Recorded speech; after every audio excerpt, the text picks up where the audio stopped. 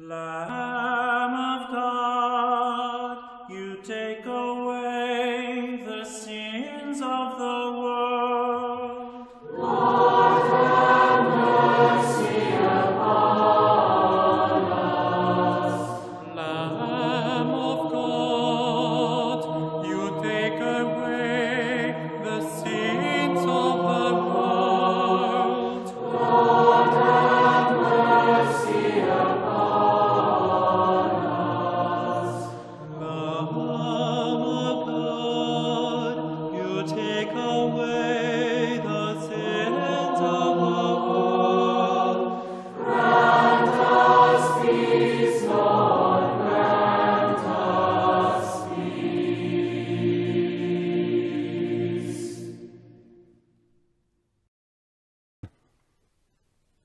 Hello and welcome to worship this week. As well as following the lectionary for today, this Sunday, the 11th of October, is the beginning of Prisons Week. And so our preacher today is the Reverend Peter Clark, who is a chaplain at Full Sutton Prison.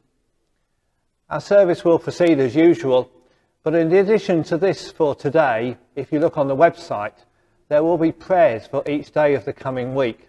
Just a short 2-minute clip with a prayer and a short introduction as to the people we're praying for. So welcome to worship. Let us praise God.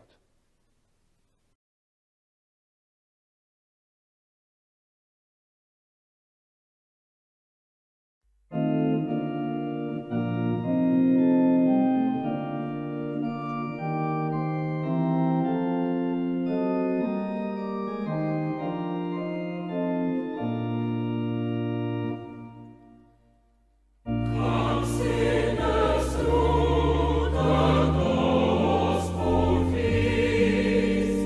Let every soul be Jesu's guest. He need not one be left behind, for God hath bidden all mankind.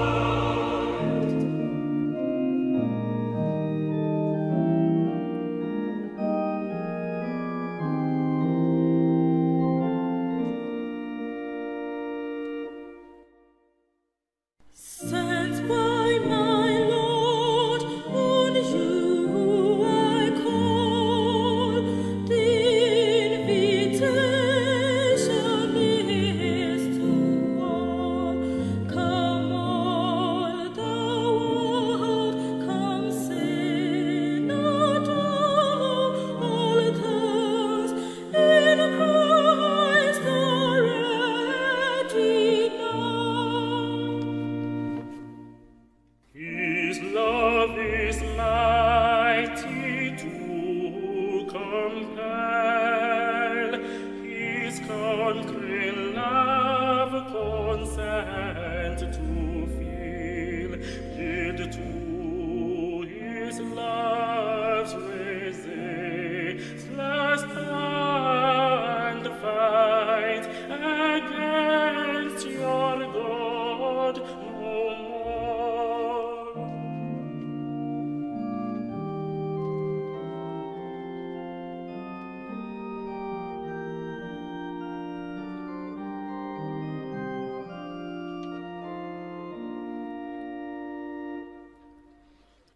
Come, all ye souls, by sin oppressed, ye restless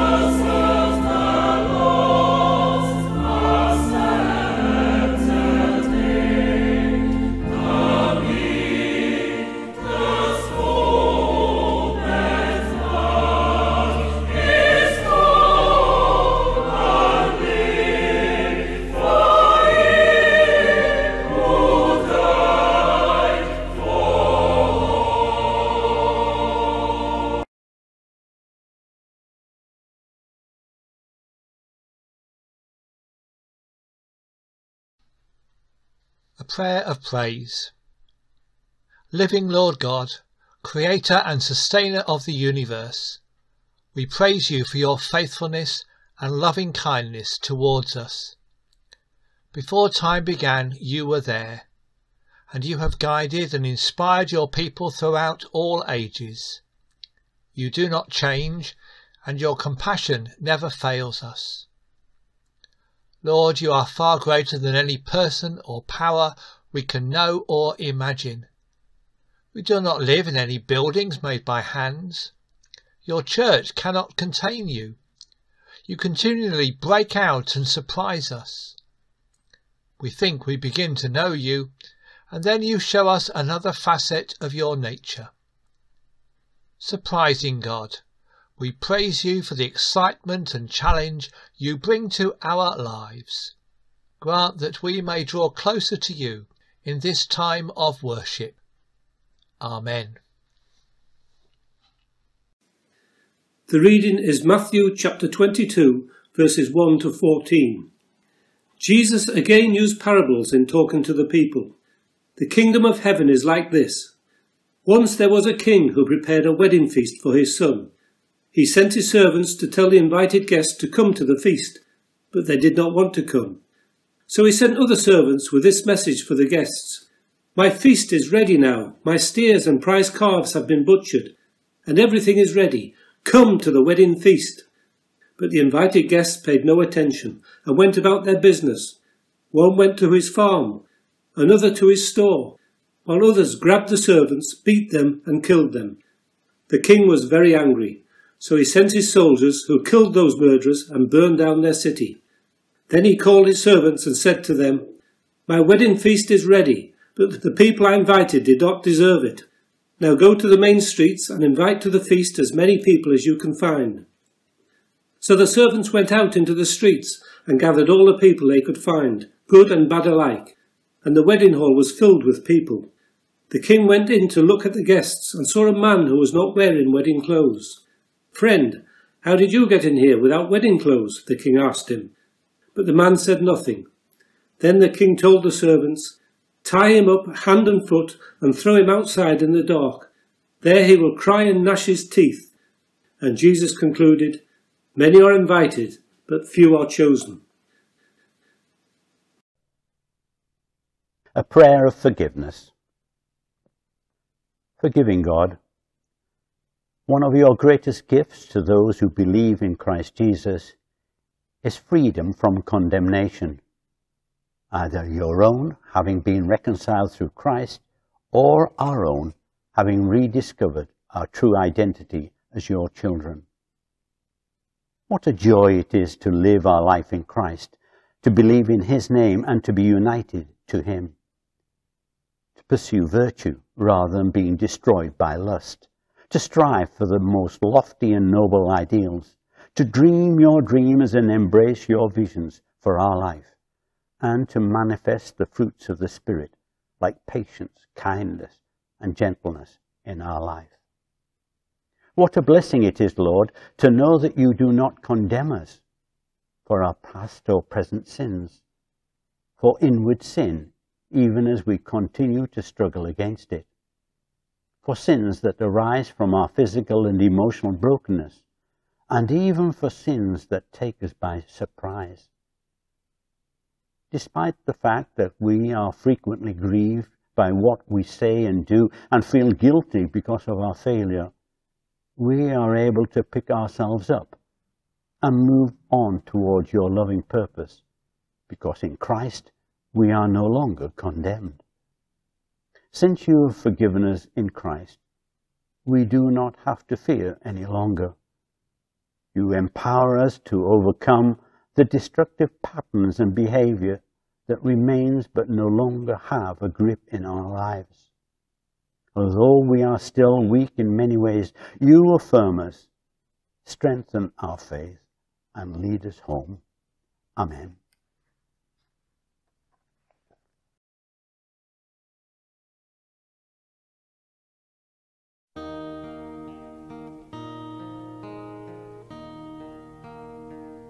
The Lord's my shepherd, I'll not makes me lie in pastures green. He leads me by the still, still waters. His goodness restores my soul, and I will trust in you. And I will trust in you alone, for your endless mercy follows me. Your goodness will lead me home. He guides my ways in righteousness,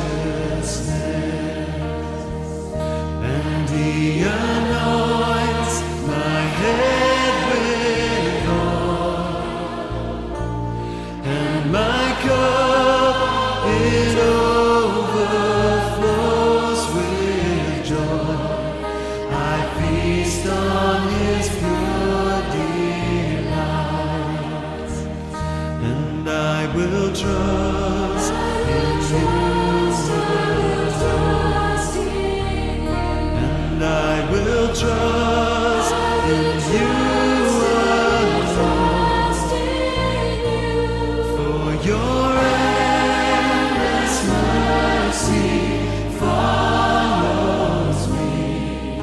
Your goodness will lead me home. And though I walk the darkest path,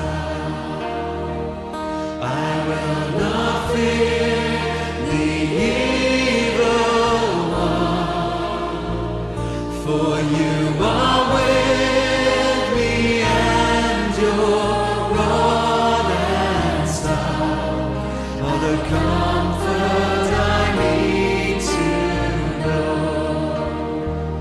And I will trust in you. And I will trust in you alone,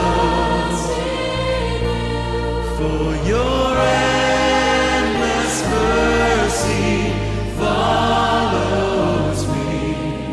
Your goodness will lead me home, and I will trust, and I will trust in you alone. And I will trust in you alone, for your endless mercy follows me. Your goodness will lead me home. For your endless mercy. For your endless mercy follows me. Your goodness will lead me home.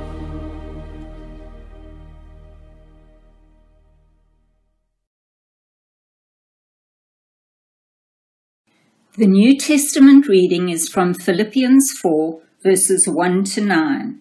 Practical counsel.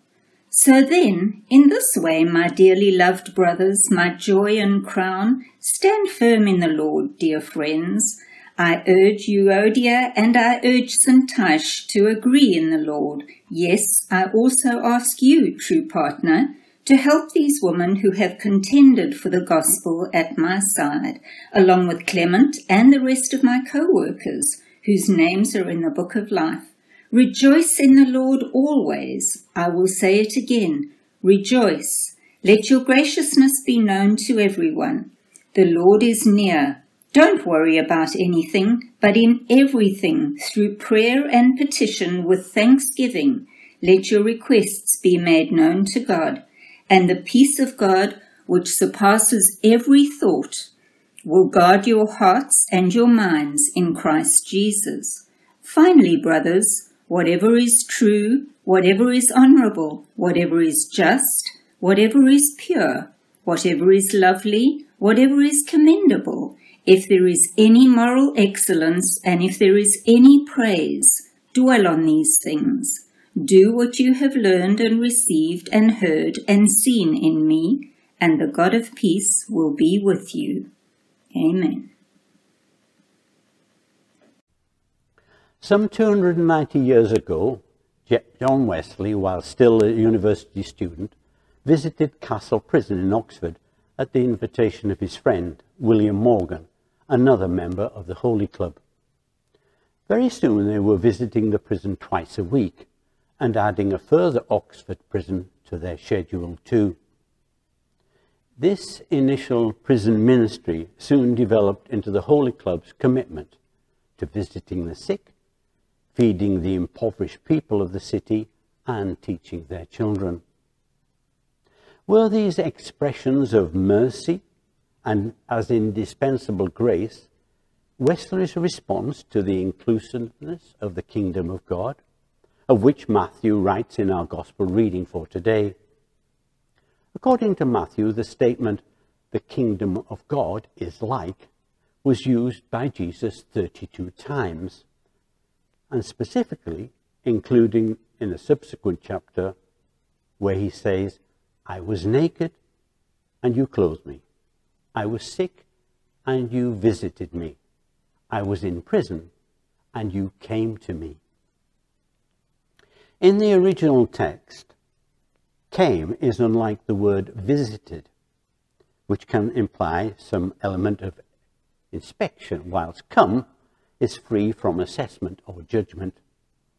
This is Jesus placing himself in a place associated with criminality, where he wants to be met as a human that he is, and not for a crime that he has committed.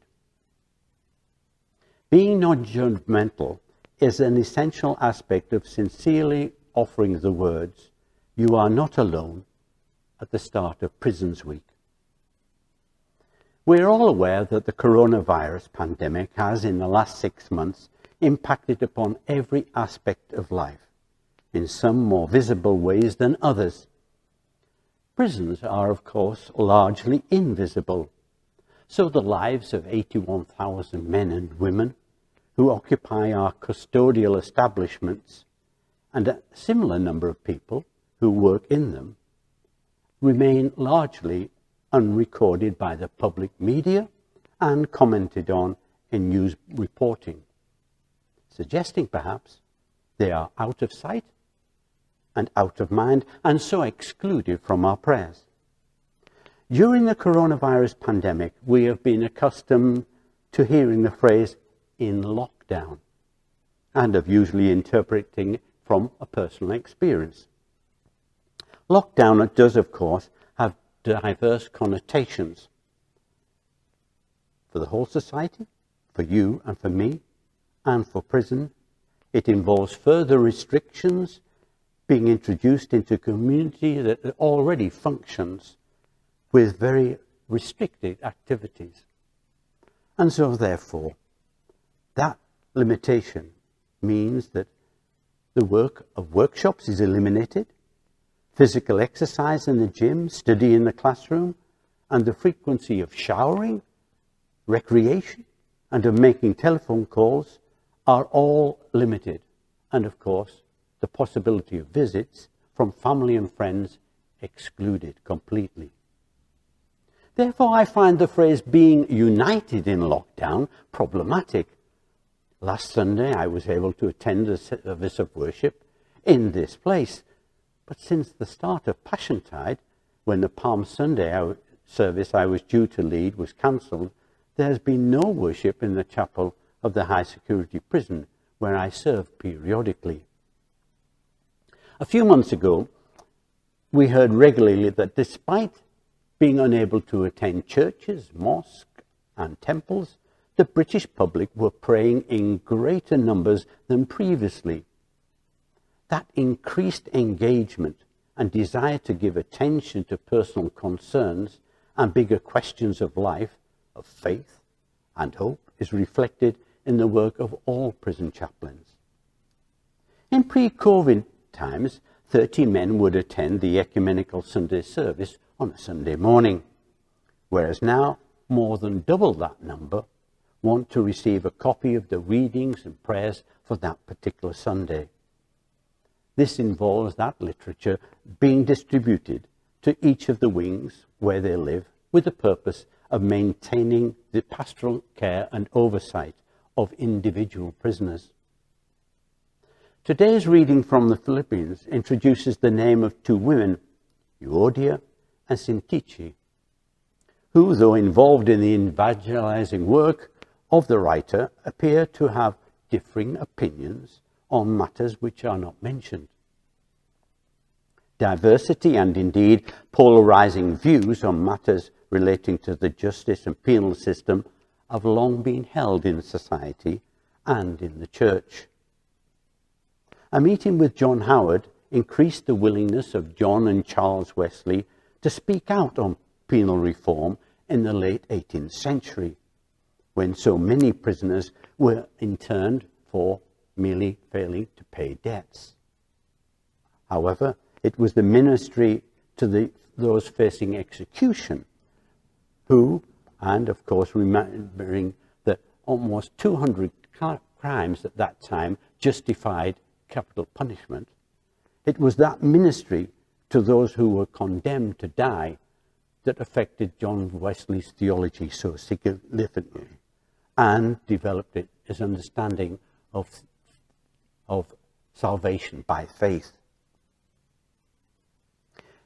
In Newgate Prison and in other prisons, Wesley was addressing questions of what it was to be human. There were no bounds, it was inclusive. This including addressing the plight of foreign prisoners. And there were numbers of them, including those in Knoll Prison, where it was estimated that over 1,000 people were in need of food and clothing. Wesley's response was to organize an appeal to provide them with blankets as part of God's commitment to people in prison, as part of God's mission to all humanity. This visiting of prisons is reflected in the diaries and journals of John Wesley, when he visited prisons 67 times during a 9-month period in one particular year. During the 40 years of the annual Prisons Week, the internal conditions of living and work in prisons have improved steadily, yet many problems persist as the societal changes occur and affect, therefore, the organizing of a custodial community. A number of the organizations supporting Prisons Week are committed to addressing penal reform on the length of sentences for minor offences and many other aspects of life in prison, the maintaining of family ties for those in prison and the provision of support on release, and the prioritising of rehabilitative programmes to reduce the incidence of repeat offending are just some of those. It is vital yet often neglected to address the questions of the criminal justice system. During the last few months, I detect that the salutary expression, "take care," has changed to one of "stay safe" in relation to the threat posed by COVID-19. Stay safe has long been employed in the signage of many prisons, which announce that not only is it a criminal offence to take a mobile phone into prison, but that the safety of all people is paramount in the mission statement. Safety for prisoners, safety for those who work within it, and safety for all those who visit it. Prisons Week is an invitation to pray, to act and declare. That sounds like the mission strategy expressed in the history and practice of Methodism and our concern for social justice. To give attention in the coming days to the work of prison and those who live and work within them is an opportunity for us to make those places which are largely invisible vividly present in our prayers and in our subsequent actions.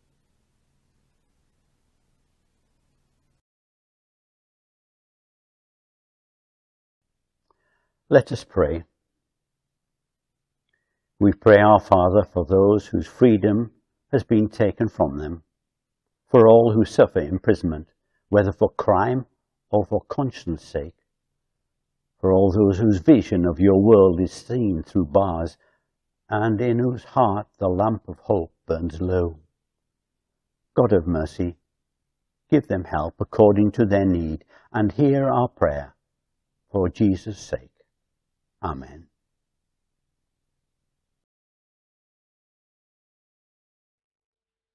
I'm going to end up in prison too, just because my dad's there. You're wrong if you think there are other possibilities for me. I know a criminal breeds a criminal. It's not true. There's good in everyone. My dad's a bad person. Don't think that it could be different for me. That's where I'm going. Doing well at school, finding a good job, that's not important to me. Being in a gang, getting into fights, is what matters. Listening to me, you should just write me off. And don't ever believe I want to succeed. I've dropped out. I'm out of reach. Don't assume that I can become anything. You see, the script of my life has already been written.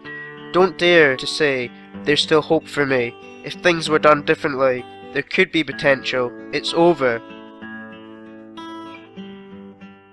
Unless you reverse your thinking, totally turn around how you see me, and don't believe it's over. There could be potential if things were done differently. There's still hope for me. Don't dare to say the script of my life has already been written. You see, I can become anything. Don't assume that I've dropped out. I'm out of reach. I want to succeed. And don't ever believe you should just write me off. Listening to me is what matters. Getting into fights, being in a gang, that's not important to me.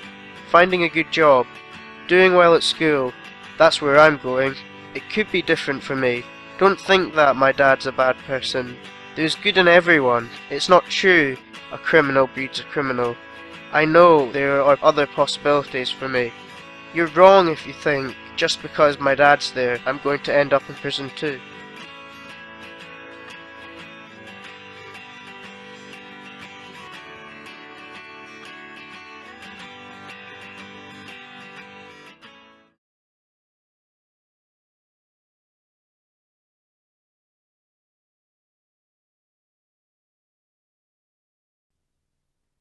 Heavenly Father, whose Son came to redeem mankind and to be the friend of sinners, we commend to your mercy those who have offended against the law and are serving prison sentences. Make known to them your unchanging love. Turn their hearts to yourself in true repentance and give them renewal of hope and the opportunity of making fresh beginnings. For the sake of Jesus Christ our Lord.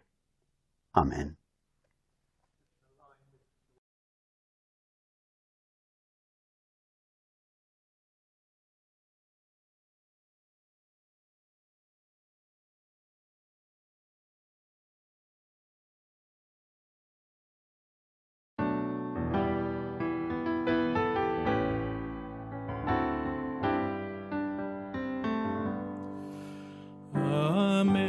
Amazing grace, how sweet the sound that saved a wretch like me.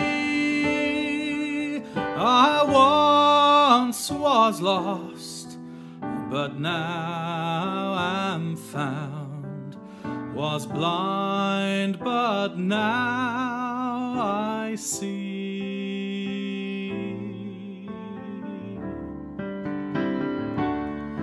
God's grace has taught my heart to fear. His grace my fears relieved. How precious did that grace appear the I first believed.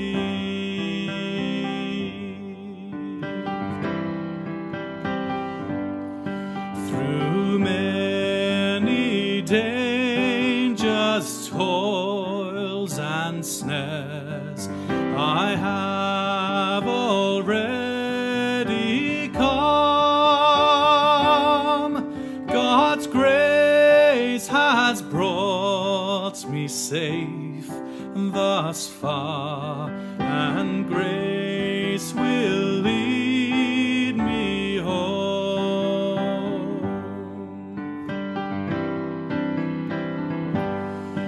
The Lord has promised good to me. His words my hope secures. He will my shield and portion be, as long as life endures.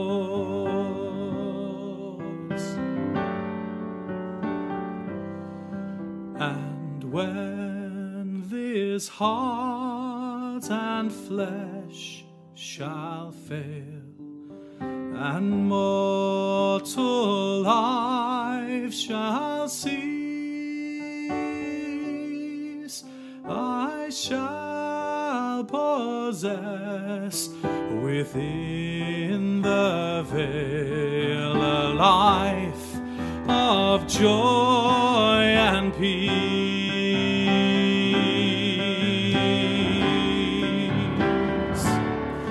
When we've been there 10,000 years, bright shining as the sun, we've no less days to sing God's praise than when we first begun.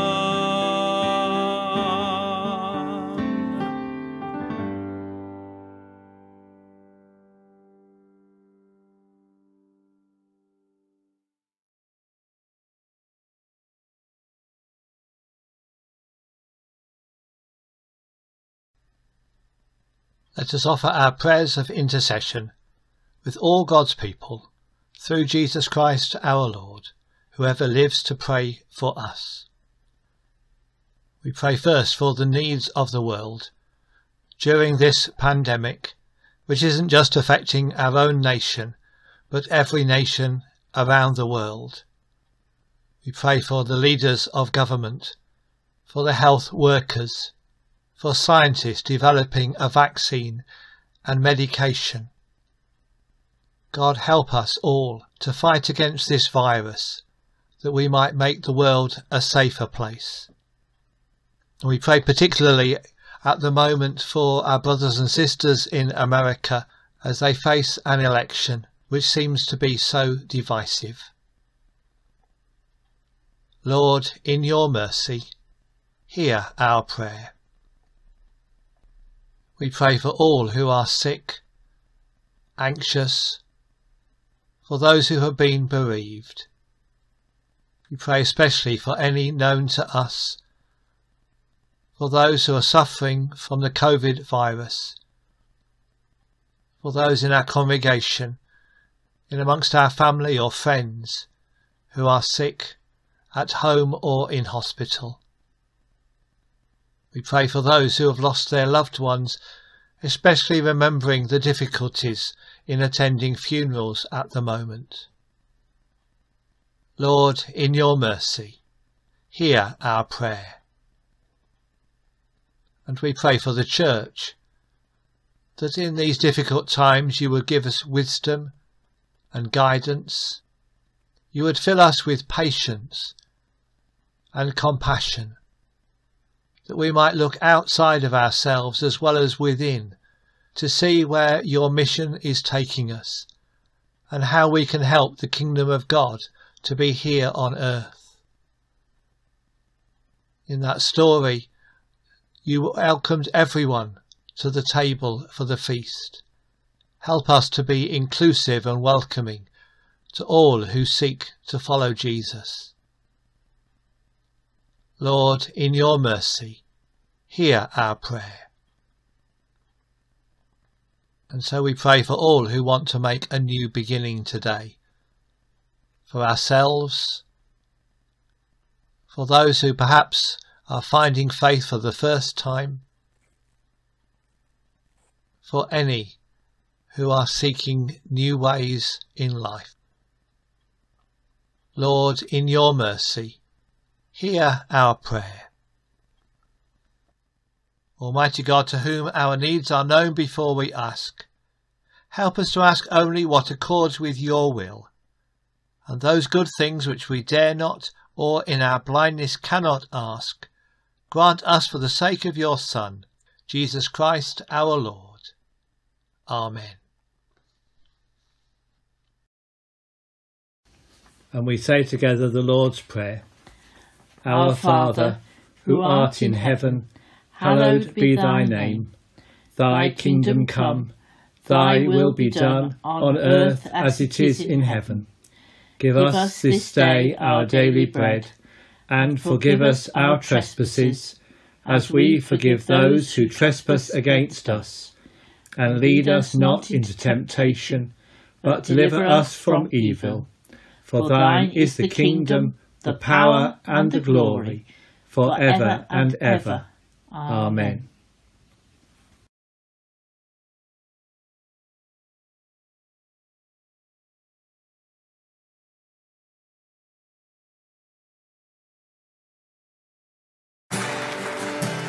Sing with me, and can it be?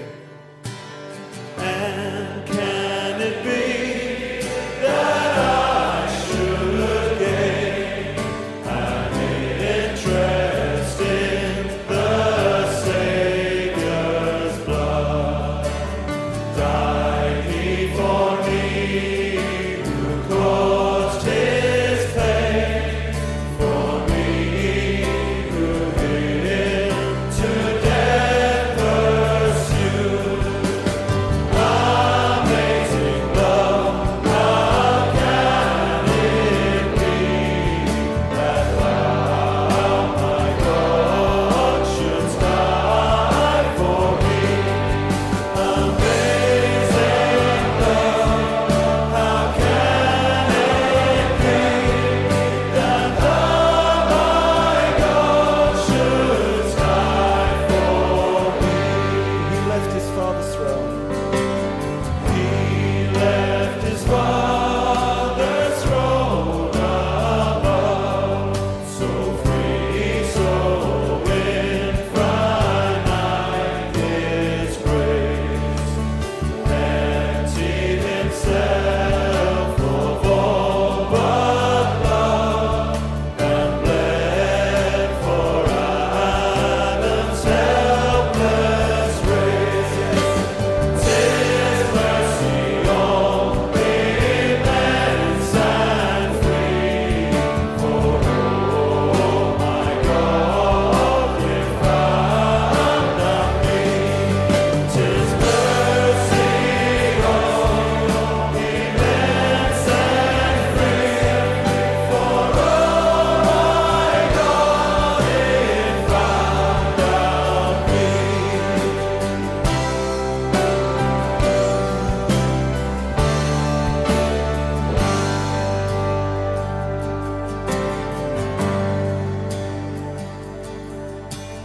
Long my imprisoned spirit lay, fast bound in sin and nature's night. Thine eye diffused the quickening ray. I wove the dungeon flame with light. My chains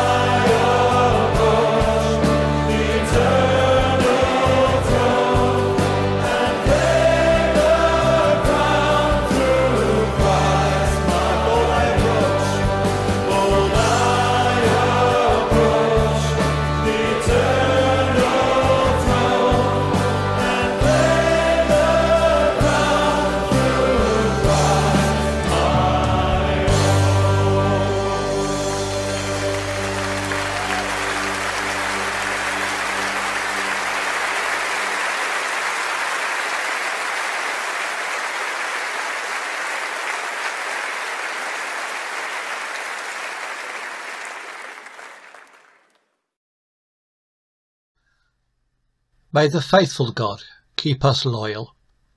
May the changeless God keep us secure. And may the God of surprises keep us ever alert to new challenges. And may God's blessing be with us all this week. Amen.